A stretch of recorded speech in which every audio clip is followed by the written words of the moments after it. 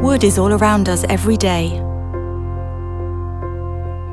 And more of the wood we use comes from modern, well-managed local forests. Those forests are great for the environment too. They support wildlife and make beautiful places for recreation. What's more, they help protect us from floods and soak up and store carbon. Wood's benefits go much further too. It's also the best material to build with for the environment, using much less energy than bricks or steel. Wood is infinitely renewable.